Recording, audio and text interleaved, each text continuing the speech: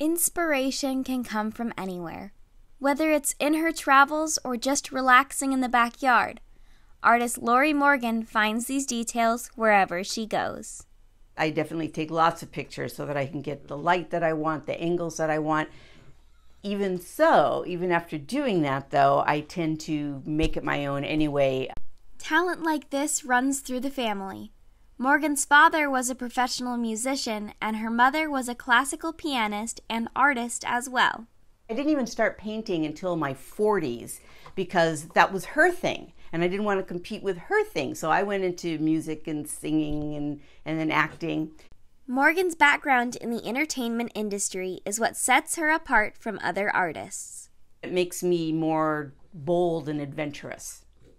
I'm not shy when it comes to painting. I just charge, get in there and, experiment and have fun with it. Currently, some of her work is featured in a new art exhibit located on the first floor in City Hall. This one is called Creative Comforts, and it's all about food, comfort food. This isn't the first time her work has been displayed for others to see. Morgan has been a member of the Santa Clarita Artists Association for 12 years. Every time there's a new exhibit, I pretty much am in the show.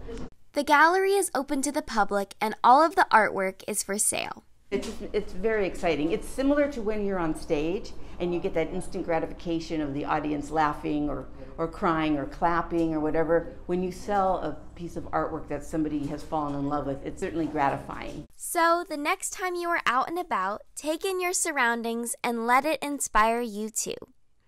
For Canyons News, I'm Samantha Bailey.